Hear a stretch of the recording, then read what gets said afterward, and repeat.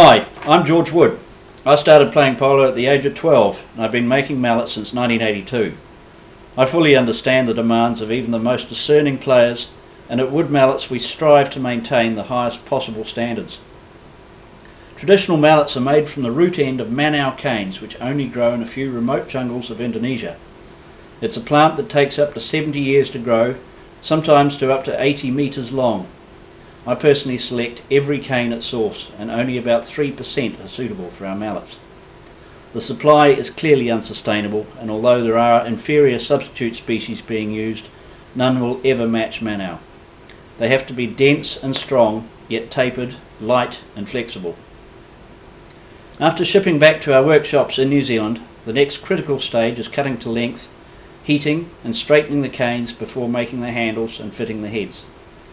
Our dedicated team of craftsmen take great pride in their work, and I personally guarantee the quality.